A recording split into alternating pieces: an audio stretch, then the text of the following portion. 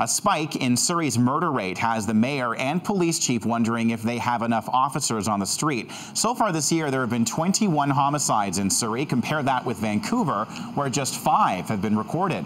Mayor Diane Watts points the finger at the gang lifestyle and Surrey's rapid population growth. She and police chief Bill Forty have been in talks over the city's murder rate and are discussing whether Surrey has enough police officers on patrol or if there needs to be a new deployment strategy.